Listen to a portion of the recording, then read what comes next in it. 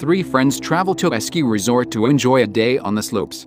Before departing, the three friends convince the ski lift operator to let them go on one last run down a mountain before the resort closes for a long weekend. But unfortunately, the trio trapped on the ski lift chair, they make life or death choices in order to avoid freezing to death and also trying to avoid being killed by a hungry pack of wolves. Frozen is a 2010 American psychological survival horror film. Frozen is an engaging and exciting film that was superbly acted and directed. There are also some horrible cringe-worthy moments which are genuinely horrific.